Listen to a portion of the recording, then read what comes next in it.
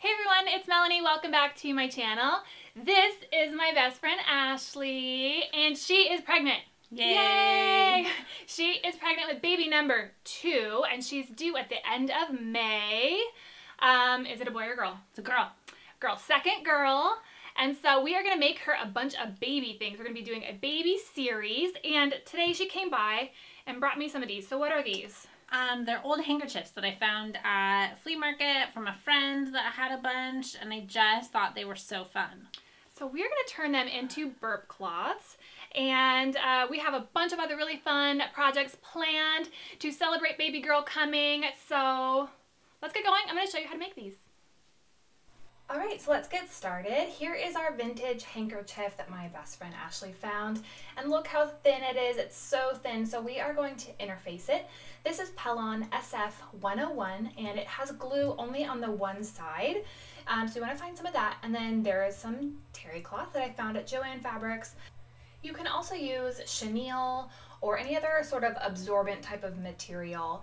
So here's how one of the finished ones look. You can see that the body of that handkerchief is much different with the interfacing on there, and this will make it much more functional. So here is our interfacing with the glue side up, and then we are going to put our handkerchief right down on top of there and interface it together, glue it together with the iron. Make sure you follow all of the manufacturer instructions. Most of the time you're going to be using a dry iron, and you start from the middle and you work your way out so that there's no puckering or bubbles or anything like that. And generally you need to hold it still for a few minutes and make sure that that glue really melts into the fabric and gets a nice secure bond. So just be aware of that, and also be careful, get all the way to your edges, and also make sure that you're not going to burn anything, so make sure to keep your iron moving and just make sure everything is nice and secure.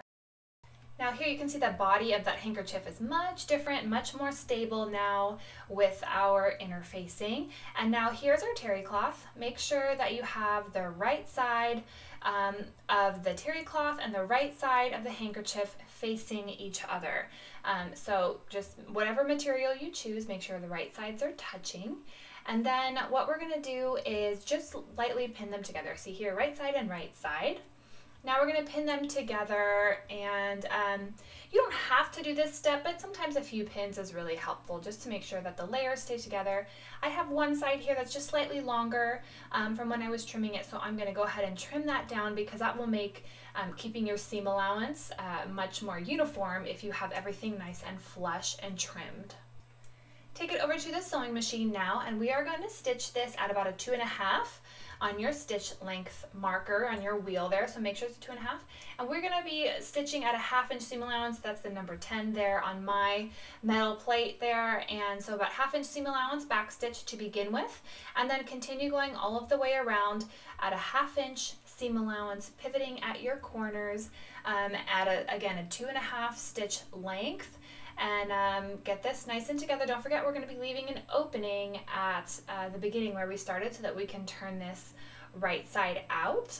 So let's speed this up a little bit and get to the end here. You can see how not having that nice flush edge just makes it so much easier to do this really, really quickly. So if you ever have a part of your terry cloth that's sort of getting off a little bit, it's okay. The pins will help, but then you can just trim that down and keep going. You can use a walking foot if you really want to, but I don't really feel it's necessary for this project. Once you get back down to the end, once you have a 2 to 3 inch opening, you are going to stop and backstitch, and then we're going to be flipping it the right side out. Alright, so finish that up, and then before we do that though, we need to trim our corners. Here's our opening.